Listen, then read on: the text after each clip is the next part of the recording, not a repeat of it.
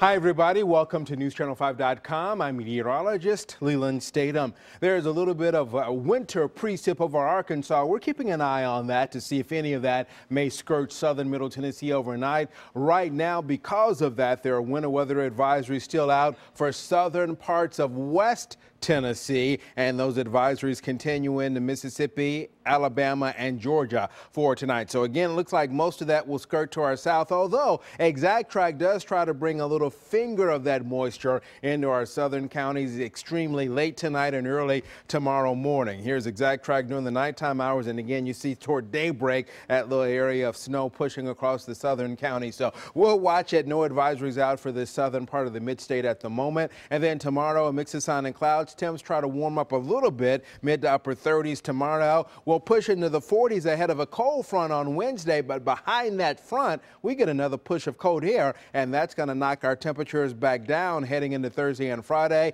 and maybe even a few passing snowflakes or snow flurries in here on Wednesday. But a real sky showing after the clouds thin a bit, a few more clouds streaming back in for you this afternoon. Enough sunlight that our temperatures actually will make the lower 30s in a couple of spots this afternoon. And then for tonight, still a good dose of cloud cover and temperatures around the 20-degree mark in the morning. Many areas will fall back into the teens. Here's the 7-day forecast. 32 today, 38 tomorrow, 41 on Wednesday, and then nice little warm up on the way this weekend. Ron has the very latest on that little snow area coming up later today on News Channel 5 at 4, 5, 6, and 10. Thank you for stopping by.